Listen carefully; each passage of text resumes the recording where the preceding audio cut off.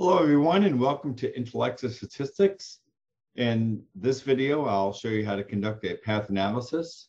So once you have data loaded up, just go to the Analyses tab and go to Path Modeling and Path Analysis. Here I'll use the visual mode, and I'll just select two manifest variables, and I'll go ahead and hit Select, and I'll see if GDP 60 can predict the freedom of 1965. And I'll scroll on down there. Freedom of 65.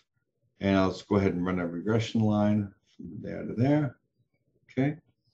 Update the model. And then just go ahead and hit calculate.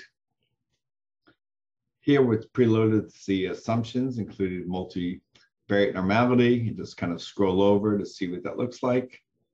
It's kind of not normal to me.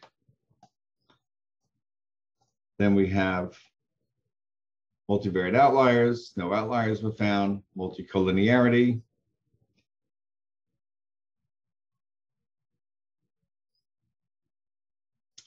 And the results. Okay. We'll look at a chi-square. Okay. Here's our unstandardized loadings table.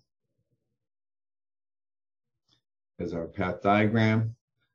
Talk about evaluated sample size, model fit, squared multiple correlation, any interpretation for the regressions.